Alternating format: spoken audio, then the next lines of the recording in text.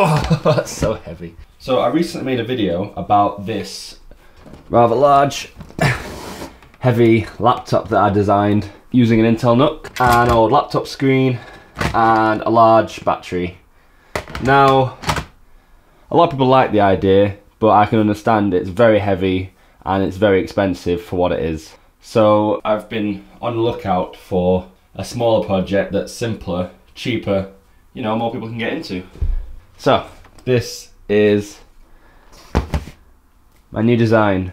It's a lot smaller, and there you have it. Inside, at the minute, we are using a Beelink AP34. This is an Intel N3450 processor, so not a very high spec processor, but more powerful than you would get in a lot of tablets which use something like an Intel Atom processor. And I just got a 90 watt power bank here, and on top of that we have this keyboard that I found. You can find these on eBay for quite cheap, and if I can still find a link I'll put it on the link below, but yeah, these are about £10. Let me just turn this on and you can see how it's working. So there you go. Right now you can see that the battery's actually running quite low. So in a minute I'm just going to shut it down a sec, and I'll show you the best thing about this is it can run on basically almost any power bank, very cheap ones anyway. Whereas my previous build required a battery that could give out at least 19 volts. This one will run on most 5 volt power banks as long as you have a 5 volt to 12 volt converter. Now there are some drawbacks to that, but I'll show you that in the meantime. Okay, so like I said, the battery's running low, but the main thing about this battery is, large battery like this, you can get about 10 to 14 hours of runtime on it, which is fantastic really. And the best thing is you can just swap it out, which I'll show in a second. And this is all Lego, by the way. This case is all Lego. There's no glue or anything like that. It's all held together just by Lego. And the hinge was done with just a few of these poles and such. And in terms of modularity, it's pretty much as modular as you can get, because all you need to do is take a few Lego pieces off and it all comes apart. So like, you probably want to just give it a bit of a squeeze now and then to make sure that it's not coming apart. Now, one thing I would say about this is I've got this screen here. It's a 7-inch screen that I found on Amazon for about £50. They're not always the best in terms of quality. You can get slightly more expensive ones that have IPS displays. If you can find one for a good price, get one of them, because these TFT displays, if that's what it is, they've not got very good viewing angles whatsoever. So, but you know, that's the benefit of this project, is if I wanted to, I could very easily take the screen off and put the more expensive IPS panel in there. And in terms of changing the battery over, it's as simple as this.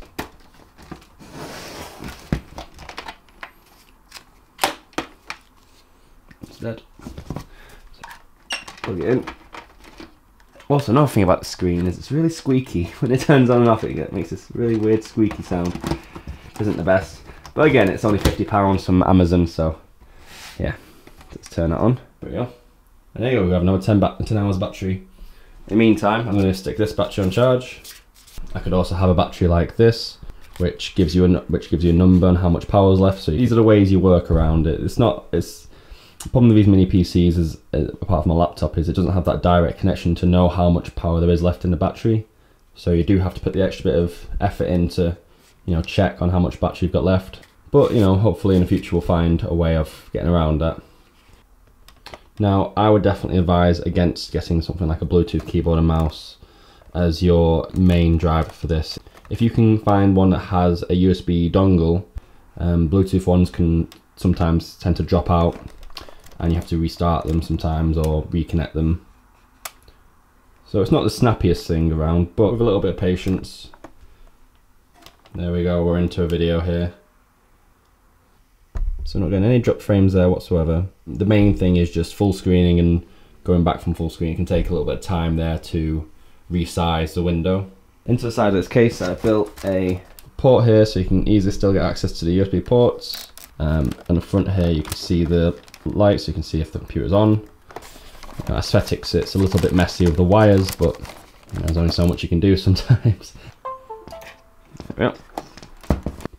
So with a computer, it's only running on this much wattage, which is about between 5 and 10 watts. You're not going to get the highest amount of performance, especially when it comes to games. So right now I'm about to run up Doom 3. Things like that, your classic PC games, will run on this totally fine, like your early Quakes and stuff like that. This should be perfectly fine for it, but you're not going to get any AAA games running on here from today. Like, you won't be getting Red Dead Redemption 2 running this at all, probably.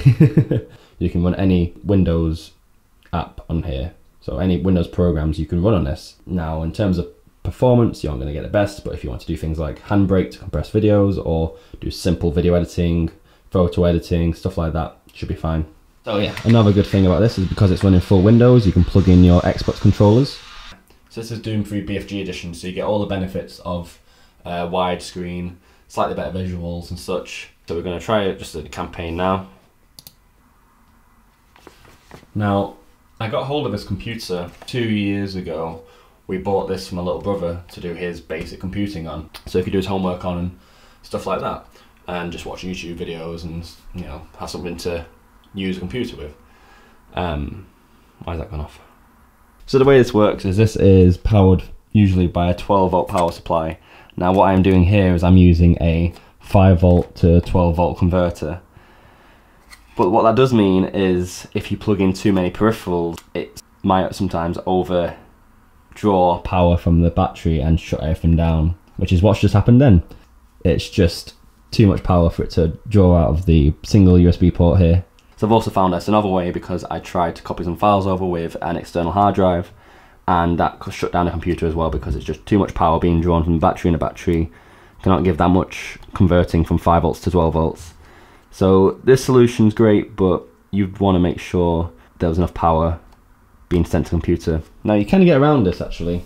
Something like this, a couple of these would be a really good solution for this. So I could run the computer from this, and this is a sort of DIY eBay power bank kit, but what it does have is a 12 volt out on it. So that is good up to 36 watts apparently. So you could get a direct DC cable straight into the DC port of this, rather than converting from 5 volts to 12 volts. And that should mean you have enough power to run power banks and all peripherals you need to the computer then, because this only uses 5 watts to 10 watts or such. This is 30 watts. Just the only thing you're not going to get is the same amount of time on this. This will only last about 5-6 hours or so, because it's only got the 3 batteries in there. These go for about 6-7 quid, these enclosures, so you can get some spare batteries, get a few enclosures, and you can just have some of these. You can get larger power banks that do have 12 volt outs on them. Anything that has 12 volts out should be able to work with a computer that runs on 12 volts. So that's another way of doing it. I'm just doing it this way because everyone has access usually to a 5 volt power bank, and then these 5 volt to 12 volt adapters cables, about 5 or something like that, so that's the cheapest way for me to find to do it. Another bit of background about this computer is that, as well as being very small, low powered and simple, it was also very cheap. So this was we got this for £150 2 years ago, and they're still around about that. They might be about a bit cheaper, but generally around that. Now they have brought out more recent models that are slightly faster, but generally if you see something that's B-Link, generally if it's between £100 and £200, they're all quite similar in terms of performance. As long as it has full Windows on there and it's not running anything like an Atom processor, you should be okay.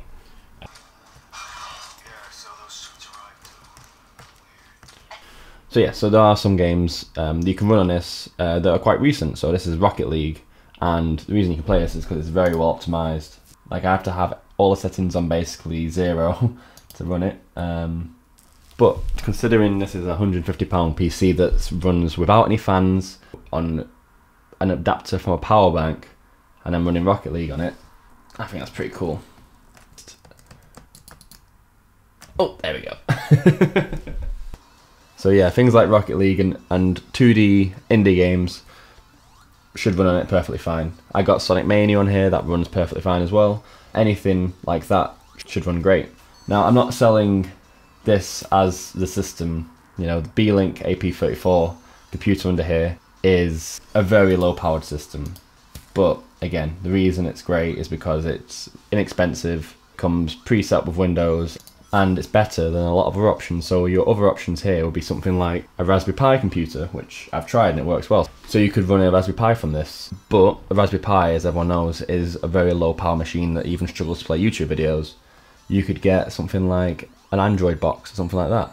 The options are completely open to you. You can put in whatever system you want in this. You could load Linux on there and you get really good results. There's not many people I know making modular Windows machines, It's been done with Raspberry Pis before and been done with Linux machines, but in terms of modular Windows machines, it doesn't tend to happen because once you get past the point of a tablet processor, it starts using more power than is worth not getting a laptop for, I guess. Cool. So now that I've shown you a few games on here, let's take it apart and I'll show you another setup you can do with these parts.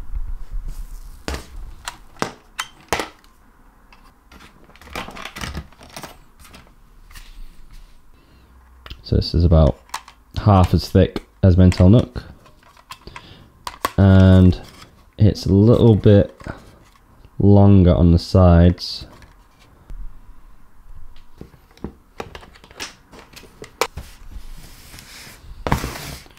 Screen, computer, power bank,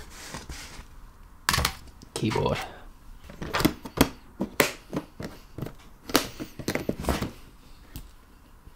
Try and experiment now to see if we can run peripherals on PC using a 12-volt power supply. So this should provide enough power to run a hard drive and controllers and such. What I'm going to do is I'm going to have the screen powered from the computer, so it's all being powered from the same DC cable here.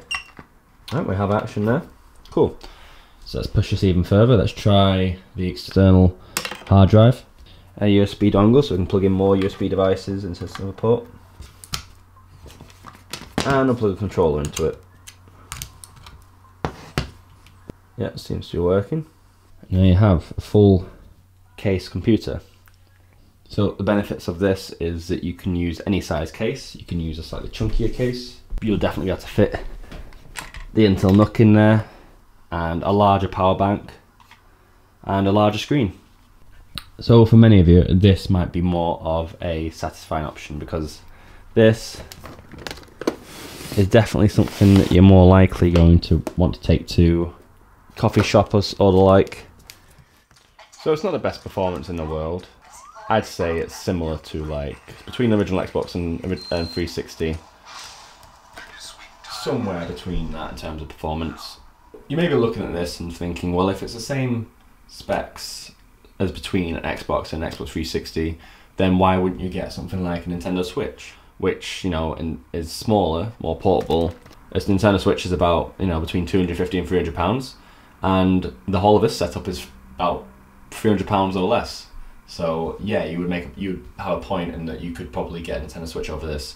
Now the thing about this, what you can't do on Nintendo Switch is you can't run Windows apps. This is a full Windows system, and it's a fully modular as well. So if I went online and there was a new system that was more powerful, I could sell this one and then easily just slot in the new one.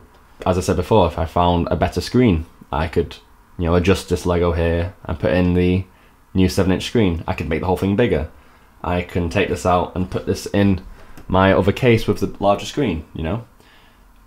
All of them benefits is what it's about. This isn't about meant to be the sleekest, most powerful thing. The point of it is that you control what level you want.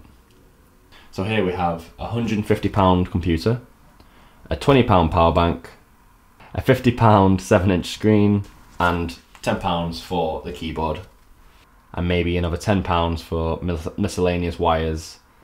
So for under 230 quid, you're getting a full Windows experience that you can completely adjust and make your own, you know. You could build this whatever you want. You can change the entire system. Like I've only built this out of Lego here, but you can make the whole thing out of wood. Put all this in something like a flight case, which is a lot sleeker and nicer. So you could do that if you wanted to as well. This isn't about, you know, competing with £1,000 plus laptops. It's about taking back control on what you want in a laptop without having to spend ridiculous amounts to get modularity from other sellers. There are some companies that make modular laptops in which you only have to, the only upgrades you can get are for that specific laptop. These are all completely random components that aren't made to work with each other, but they do. And the best thing is, anyone could make this at home. Now, again, I'll reiterate, this isn't what everyone wants. No one wants a 4-inch thick laptop. You know, it's a conversation piece. It's like, oh, just let me open my computer. Oh wait, it's made out of Lego. You know, it's not something you'd do all your work on, but just to have as an extra computer around the house, you know, something to run videos from or just to mess around with as a project, it's great for that. And hopefully this can sort of carry on as well. Like, what I'd love to see in the future is more compatibility of USB-C cables, being able to connect the battery to computer with a USB-C cable and another USB-C cable to connect the computer to the screen. Now we're starting to see this already, but in terms of the voltages and compatibility, it's very early days and we're not seeing anything that's easy to put together yet. Anyway, this is me signing off.